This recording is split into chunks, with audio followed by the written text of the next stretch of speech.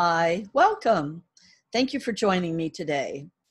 It's Sunday, and so we'll be reading from the main text in A Course in Miracles. We've been reading chapter 9, and which is the acceptance of the atonement. And we are on section 5 at this point, the unhealed healer. The ego's plan for forgiveness is far more widely used than God's. This is because it is undertaken by unhealed healers, and it is therefore of the ego. Let us consider the unhealed healer more carefully now. By definition, he or she is trying to give up what he has not yet received.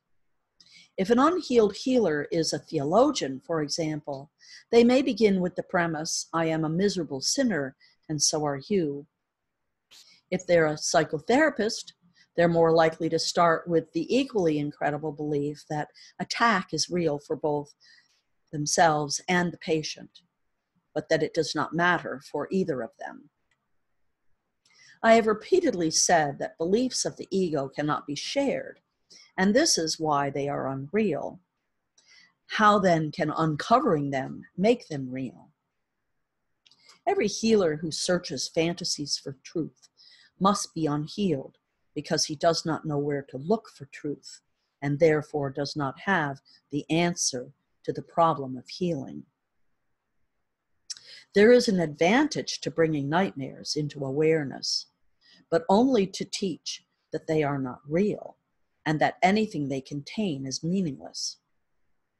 The unhealed healer cannot do this because he does not believe it. All unhealed healers follow the ego's plan for forgiveness in one form or another. If they are theologians, they are likely to condemn themselves, teach condemnation, and advocate a fearful solution. Projecting condemnation onto God, they make him appear retaliative and fear his retribution.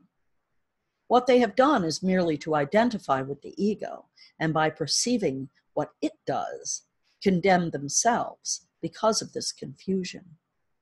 It is understandable that there have been revolts against this concept, but to revolt against it is still to believe in it. Some newer forms of the ego's plan are as unhelpful as the older ones because form does not matter and the content has not changed. In one of the newer forms, for example, a psychotherapist may interpret the ego's symbols in a nightmare and then use them to prove that the nightmare is real. Having made it real, he then attempts to dispel its effects by depreciating the importance of the dreamer. This would be a healing approach if the dreamer were also identified as unreal. Yet if the dreamer is equated with the mind's corrective power through the Holy Spirit is denied. This is a contradiction even in the ego's terms, and one which it usually notes even in its confusion. If the way to counteract fear is to reduce the importance of the mind, how can this build ego strength? Such evident inconsistencies account for why no one has really explained what happens in psychotherapy. Nothing really does. Nothing real has happened to the unhealed healer, and he must learn from his own teaching. His ego will always seek to get something from the situation. The unhealed healer, therefore, does not know how to give and consequently cannot share. He cannot correct because he is not working correctly. He believes what is up to him to teach the patient. He believes that it is up to him to teach the patient what is real, although he does not know what is real himself. What then should happen? When God said, "Let there be light," there was light. Can you find light by analyzing darkness as the psychotherapist does, or like the theologian, by acknowledging darkness in yourself and looking for a distant light to remove it? Healing is not mysterious. Nothing will change unless it is understood, since light is understanding. A miserable sinner cannot be healed without magic, nor can an unimportant mind esteem itself without magic. Both forms of the ego's approach, then, must arrive at an impasse, the characteristic impossible situation to which the ego always leads.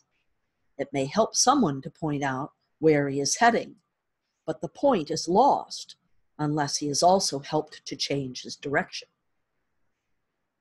The unhealed healer cannot do this for him, since he cannot do it for himself. And just to clarify, in case there's a little confusion, in this reference, what they're talking about, the unhealed healer, is either the theologian or the psychotherapist, or someone playing those roles, or any other kind of healing role, any other kind of person that you would go to for healing. They're just using these two as a good example. The unhealed healer cannot do this for you or for their subject because they cannot do it for themselves. The only meaningful contribution the healer can make is to present an example of one of whose direction has been changed for him and who can no longer believes in nightmares of any kind. The light in his mind will therefore answer the questioner, who must decide with God that there is light because he sees it. And by his acknowledgement, the healer knows it is there. That is how perception is ultimately translated into knowledge. The miracle worker begins by perceiving light and translates his perception into sureness by continually extending it and accepting its acknowledgement. Its effects assure him it is there. A therapist does not heal. He lets healing be. He can point to darkness, but he cannot bring light of himself, for light is not of him. Yet being for him, it must also be for his patient. The Holy Spirit is the only therapist.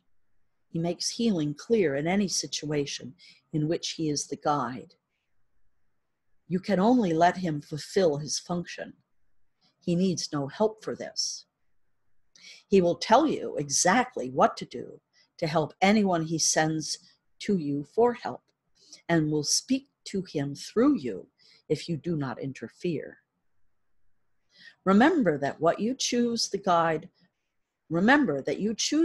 for helping, and the wrong choice will not help. But remember also that the right one will. Trust him, for help is his function, and he is of God. As you awaken other minds to the Holy Spirit through him, and not yourself, you will understand that you are not obeying the laws of this world, but the laws you are obeying work. The good is what works, is a sound, though insufficient. The good is what works, quote, is a sound, though insufficient statement. Only the good can work. Nothing else works at all. This course offers a very direct and very simple learning situation and provides the guide who tells you what to do. If you do not do it, if you do it, you will see it works. Its results are more convincing than words. They will convince you that the words are true. By following the right guide, you will learn the simplest of all lessons. By their fruits ye shall know them, and they shall know themselves.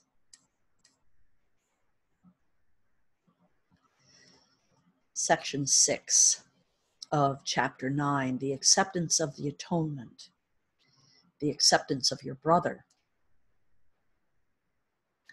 How can you become increasingly aware of the Holy Spirit in you except by his effects. You cannot see him with your eyes, nor hear him with your ears. How then can you perceive him at all? If you inspire joy, and others react to you with joy, even though you are not experiencing joy yourself, there must be something in you that is capable of producing it. If it is in you and can produce joy, and if you see that it does produce joy in others, you must be dissociating it in yourself. It seems to you that the Holy Spirit does not produce joy consistently in you, only because you do not consistently arouse joy in others. Their reactions to you are your evaluations of his consistency. When you are inconsistent, you will not always give rise to joy, and so you will not always recognize this consistency. What you offer to your brother, you offer to him, because he cannot go beyond your offering in his giving. This is not because he limits his giving, but simply because you have limited your receiving. The decision to receive is the decision to accept. If your brothers are part of you, will you accept them? Only they can teach you what you are, for your learning is the result of what you taught them. What you call upon in them, you call upon in yourself. And as you call upon them, and as you call upon it in them, it becomes real to you. God has but one child, knowing them all as one. Only God himself is more than they, but they are not less than he is. Would you know what this means? If what you do to my brother, you do to me, and if you do everything for yourself because we are a part of you, everything we do belongs to you as well. Everyone God created is part of you and shares his glory with you. His glory belongs in him, but it is equally yours. You cannot then be less glorious than he is. God is more than you only because he created you, but not even this would keep him from you. Therefore, you can create as he did, and your disassociation will not alter his. Neither God's light nor yours is dimmed because you do not see. Because the sonship might create as one, you remember creation whenever you recognize part of creation. Each part you remember adds to your wholeness because each part is whole. Wholeness is indivisible, but you cannot learn of your wholeness until you see it everywhere. You can know yourself only as God knows his Son, for knowledge is shared with God. When you awake in him, you will know your magnitude by accepting him limitless as yours, by accepting his limitlessness as yours. But meanwhile, you will judge it as you judge your brothers and will accept it as his. You are not yet awake, but you can learn how to awaken. Very simply, the Holy Spirit teaches you to awaken others. As you see them awaken, you will hear what waking means, and because you have chosen to wake them, their gratitude and appreciation of what you have given them will teach you its value. They will become the witness to your reality, as you were created witness to God's. Yet when the sonship comes together and accepts its oneness, it will be known by its creations, who witness to its reality as the Son does to the Father. Miracles have no place in eternity because they are reparative. Yet while you still need healing, your miracles are the only witness to your reality that you can recognize.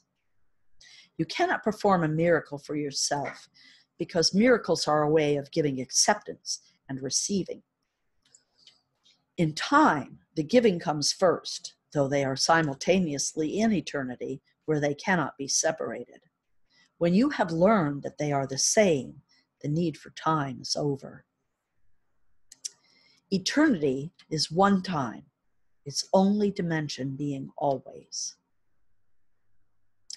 This cannot mean anything to you until you remember God's open arms and finally know his open mind.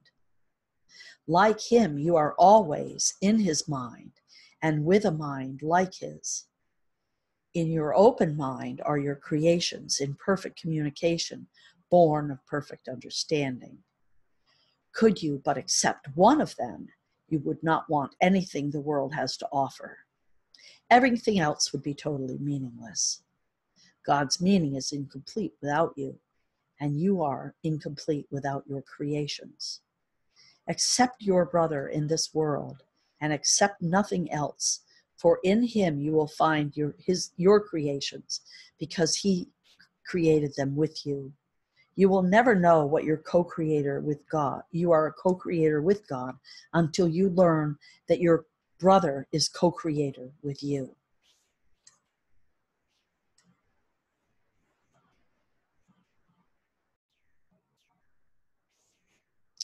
Section 7 of Chapter 9.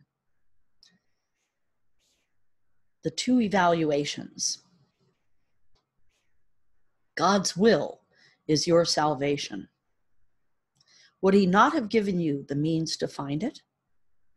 If he wills you to have it, he must have made it possible and easy to obtain it. Your brothers and sisters are everywhere. You do not have to seek far for salvation. Every minute and every second gives you a chance to save yourself. Do not lose these chances, not because they will not return, but because delay of joy is needless. God wills you perfect happiness now. Is it possible that this is not also your will? And is it possible that this is not also the will of your brothers and sisters? Consider then that in this joint will you are all united, and in this only. There may be disagreement on anything else, but not on this. This then is where peace abides, and you abide in peace when you so decide. Yet you cannot abide in peace unless you accept the atonement, because the atonement is the way to peace. The reason is very simple and so obvious that it is often overlooked.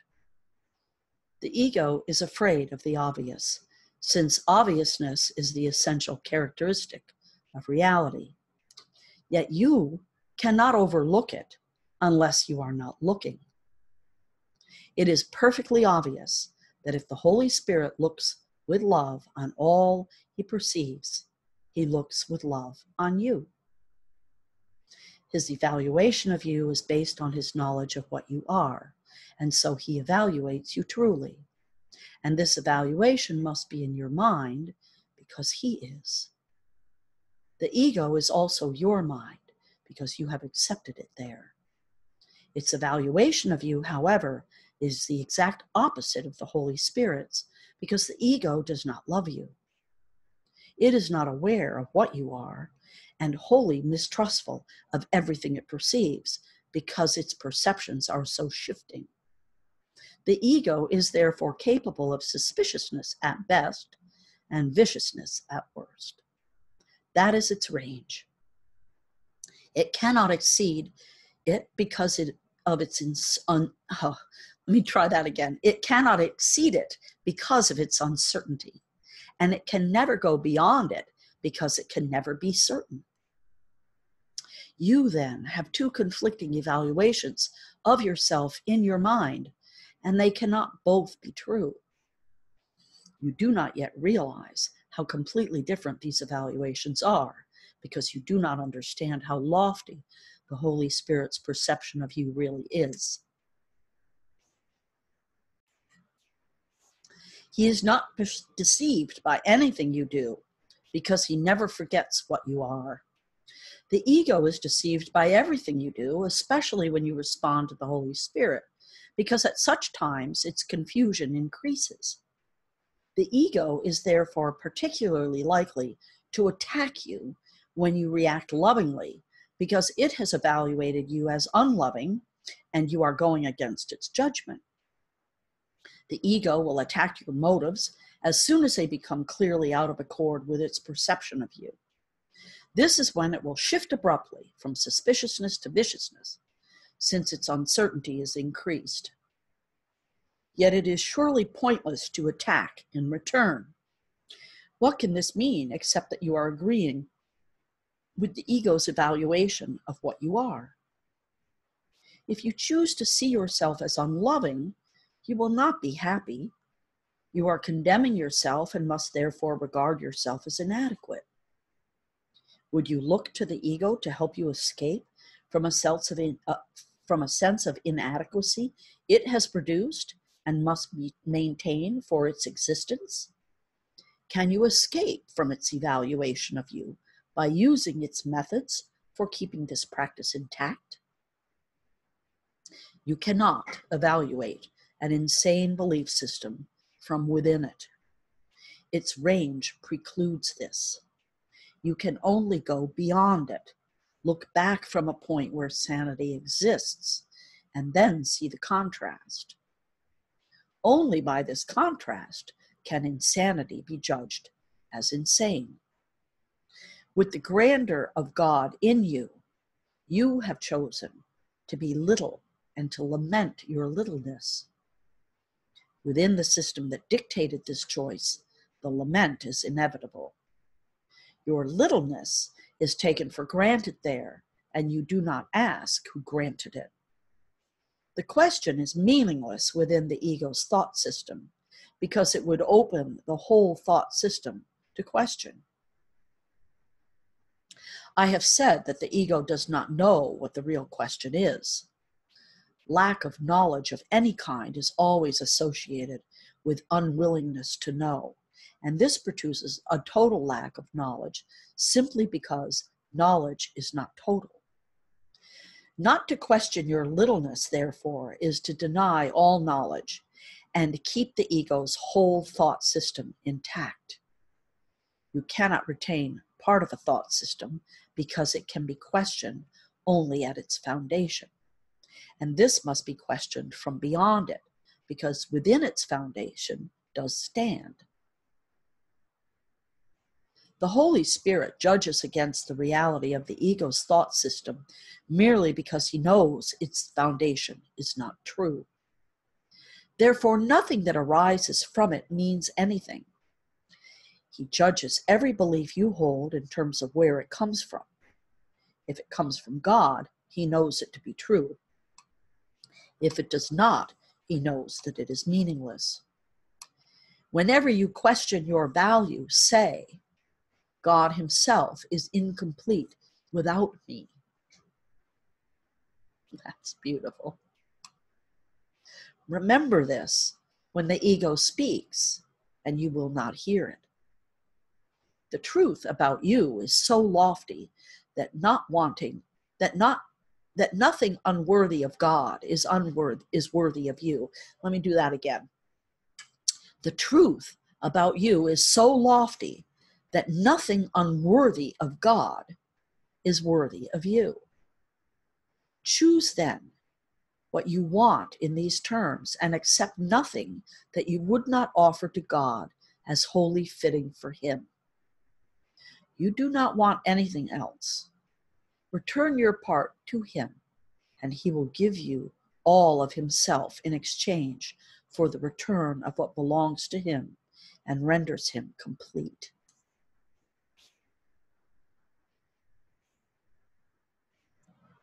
Acceptance of the Atonement, Chapter 9, Section 8, Grandeur versus Grandiosity.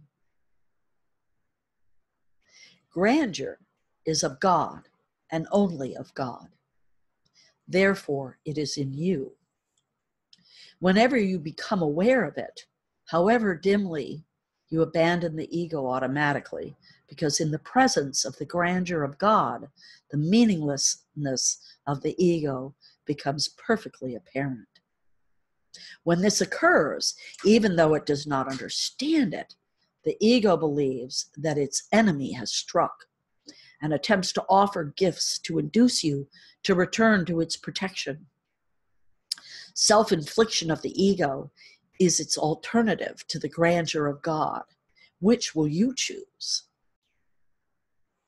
Grandiosity is always a cover for despair. It is without hope because it is not real.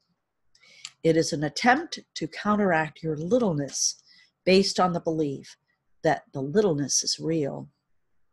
Without this belief, grandiosity is meaningless, and you could not simply want it. The essence of grandiosity is competitiveness,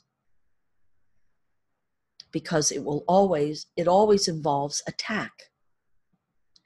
It is a delusional attempt to outdo, but not to undo. We said before that the ego vacillates between suspiciousness and viciousness. It remains suspicious as long as you despair of yourself. It shifts to viciousness when you decide not to tolerate self-abasement and seek relief. Then it offers you the illusion of attack as a solution.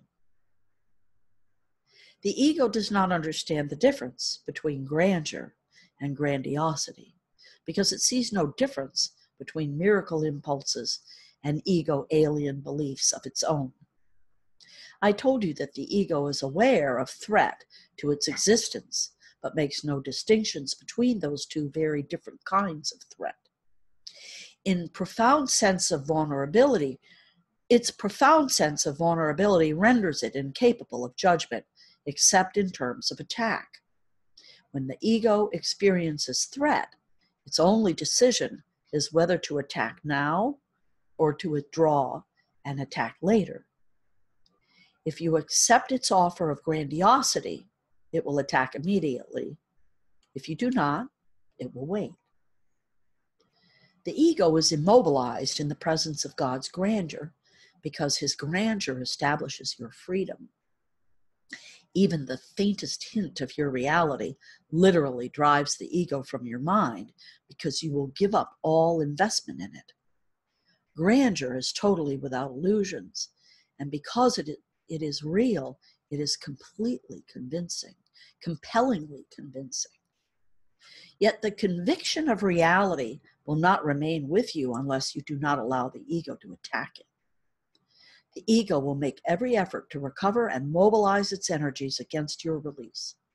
It will tell you that you are insane and argue that grandeur cannot be a real part of you because of the limitlessness in which it believes. The littlessness. The ego will tell you that you are insane and argue that grandeur cannot be a real part of you because of the littleness in which it believes. Yet your grandeur is not delusional because you did not make it. You made grandiosity, and you are afraid of it because it is an attack of form. But your grandeur is of God, who created it out of his love. From your grandeur, you can only bless, because your grandeur is your abundance. By blessing, you hold it in your mind, protecting it from illusions and keeping yourself in the mind of God. Remember always that you cannot be anywhere except in the mind of God. When you forget this, you will despair and you will attack. The ego depends solely on your willingness to tolerate it. If you are willing to look upon your grandeur, you cannot despair, and therefore you cannot want the ego. Your grandeur is God's answer to the ego because it is true. Littleness and grandeur cannot coexist, nor is it possible for them to alternate. Littleness and grandiosity can and must alternate, since both are untrue and therefore on the same level. Being the level of shift, it is experienced as shifting, and extremes are its essential characteristic. Truth and littleness are denials of each other because grandeur is truth. Truth does not vacillate, it is always true. When grandeur slips away from you, you have replaced it with something you have made. Perhaps it is the belief in littleness. Perhaps it is the belief in grandiosity. Yet it must be insane because it is not true. Your grandeur will never deceive you, but your illusions always will. Illusions are deceptions. You cannot triumph, but you are exalted. And in your exalted state, you seek others like you and rejoice with them. It's easy to establish or to distinguish grandeur from grandiosity because love is returned and pride is not. Pride will not produce miracles and will therefore deprive you of the true witnesses to your reality. Truth is not obscure nor hidden, but its obviousness to you lies in the joy you bring to its witnesses who show it to you. They attest to your grandeur, but they cannot attest to pride because pride is not shared. God wants you to behold what he created because it is his joy. Can your grandeur be arrogant when God himself witnesses it? And what can be real that has no witnesses? What good can come of it? And if no good can come of it, the Holy Spirit cannot use it. What he cannot transform to the will of God does not exist at all. Grandiosity is delusional because it is used to replace your grandeur. Yet what God has created cannot be replaced. God is incomplete without you because his grandeur is total and you cannot be missing from it. You are altogether irreplaceable in the mind of God. No one else can fill your part in it. And while you leave your part of it empty, your eternal place merely waits for your return. God, through his voice, reminds you of it, and God himself keeps your extensions safe within it. Yet you do not know them until you return to them. You cannot replace the kingdom, and you cannot replace yourself. God, who knows your value, would not have it so, and so it is not so. Your value is in God's mind, and therefore not in yours alone.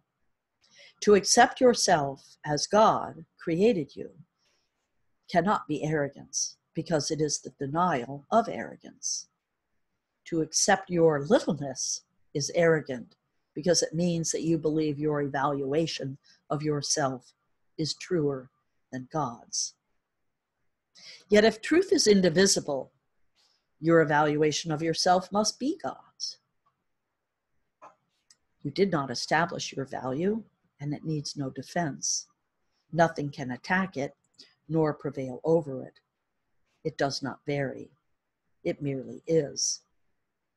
Ask the Holy Spirit what it is, and he will tell you, but do not be afraid of his answer, because it comes from God. It is an exalted answer because of its source, but the source is true, and so is its answer. Listen and do not question what you hear, for God does not deceive. He would have you place the ego's belief in littleness with his own exalted answer to what you are, so that you can cease to question it and know it for what it is. Excellent chapter. One of the thoughts that I had as I was reading is one of the mantras that I have that I'm working with lately is to attempt to respond to everything with love. It's that simple. If we make the effort to remember that we are love, that we are love in form, then no matter what happens, we can respond with love to whatever happens. And I mean even the little things, like slamming your finger in the door. Rather than becoming angry about that, respond with love to yourself.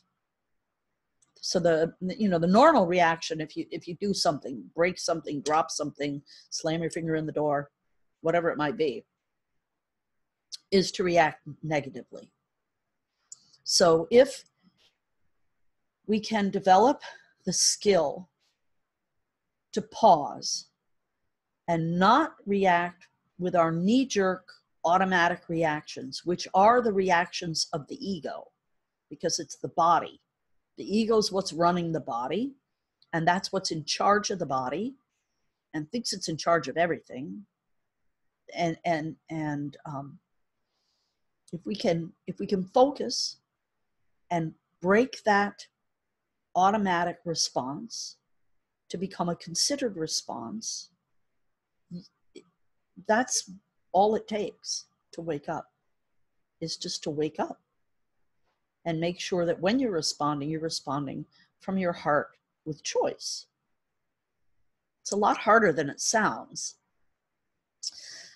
So if you'd like support, if you have questions, you want to start a discussion, you can message me at 907-351-3003. And this does conclude Chapter 9 in A Course in Miracles. And next Sunday, we will pick up with Chapter 10. Until then, I see you. I see your wholeness. I understand your divinity and our oneness. Till next week. Namaste.